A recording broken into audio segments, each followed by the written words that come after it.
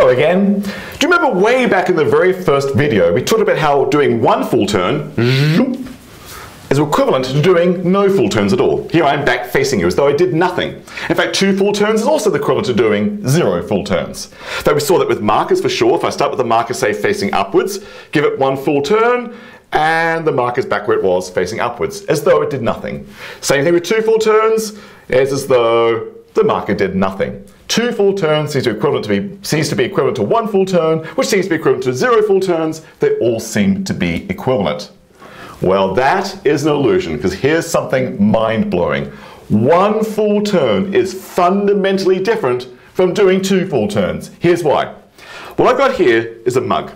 What I've done is tape some ends of strings to the mug and tape the other ends of the strings up to high, like to the ceiling, parts of the wall, bits of furniture, chairs, backs of tables, and all the rest. All right, great. So I've got some strings taped to a mug. Right now, all the strings are untangled, and the handle of the mug is facing this way.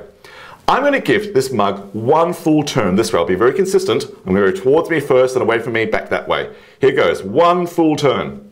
Great. And the handle's back facing that way. And look what's happened. The strings have got tangled as a result. Okay, so now here's the challenge. This mug is to never move again. It's going to stay fixed in space. It's going to stay where it is, the handle pointing that way. Now I might have to move my hands because I'm going to move strings around the mug. My hands can move, but the mug itself can't move. And the challenge is, can you now pick up the strings? For example, I might pick up this one here, move it around the mug, so I have to move my hands around there. Oh look, and I untangled 1 string. I've still got these 3 strings tangled, so the challenge is, can you, without moving the mug, pick the strings up around the mug and untangle them? So you might actually want to try this. Maybe try it with a paper cup, so if you drop it, it doesn't matter. Tape some strings to a cup, take some other ends to different parts of the room, give the cup 1 full turn, tangle those strings. Now can you maneuver the strings around the cup and untangle them? Give it a good try. And when you do it after a while, you might start to get frustrated. So if you're ready for phase 2 of the experiment, when that frustration starts to get high, here's my next step. All right, my strings are currently tangled. I'm going to make matters worse. I'm going to give this cup a 2nd full rotation in the same direction, towards me, away from me, and back that way. Here goes. I am tangling the strings even more. It's double the tangle now. It looks worse. Here's the amazing thing. If you actually try it, you will now be able to untangle those strings. They are completely untangleable. Do it. Actually do it. It is mind-blowing.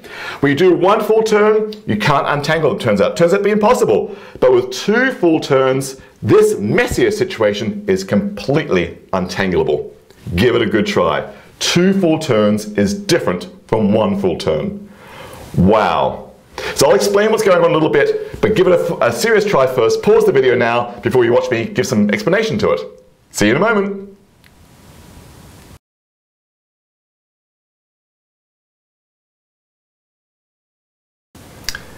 Alright, I'm back. So here are my strings. I've kind of lined them up this time so you can see them still attached to the mug. But what I've done here is put my belt up on the screen as well. So here's my belt just hanging from the top of the screen.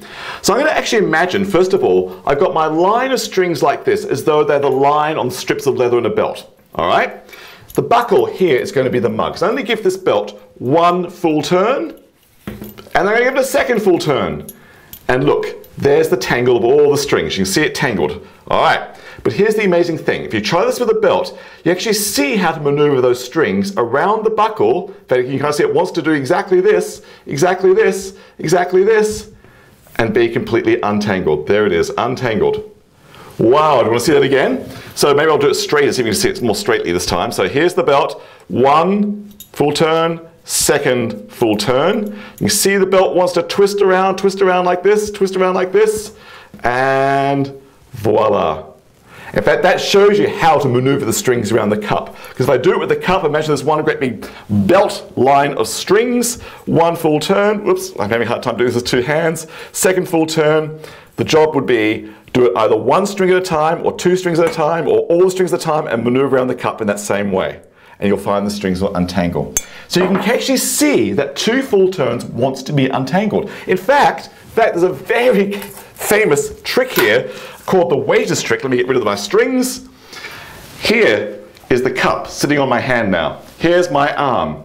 I'm going to try to give this cup 1 full turn. You can see I can do it. 1 full turn, and I am a twisted line of strings. I'm a twisted belt. But I can actually give this line of strings, this belt, this my arm, I can make this cup go through a second full rotation in the same direction. I can do it. Ow, ow, ow, ow. Ooh. Voila. That cup went through 2 full rotations and I'm back to the beginning state. 1 full rotation is not back to the beginning, but 2 full rotations is equivalent to the identity state, the beginning state. 2 full rotations is fundamentally different from 1. You can untangle the strings after 2 full rotations. Turns out you can prove, pretty tough proof, that it's impossible to untangle them with just 1 rotation of the cup. In fact, that begs a question. Suppose I asked you to rotate the cup of strings 3 times. Do you think that could be untangled?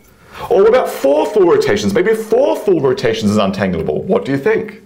So much fun to play with, try it out. But here's the amazing thing, it turns out 2 full rotations is fundamentally different from 1 full rotation. These angles are deeply mysterious. You've got to love angles. All right, let's carry on.